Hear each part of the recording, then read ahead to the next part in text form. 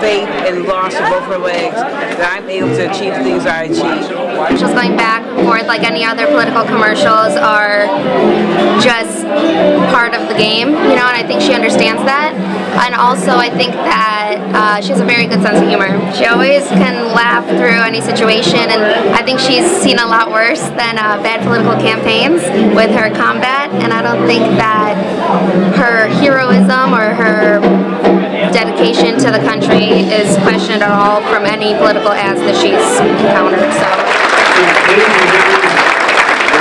I'd like to introduce you to the love of my life.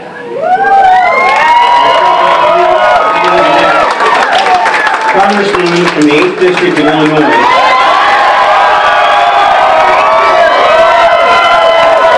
Thank you.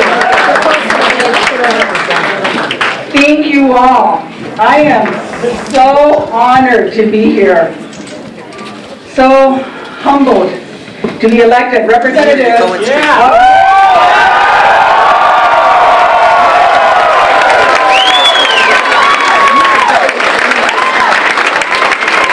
I just heard from Joe Walsh a couple minutes ago.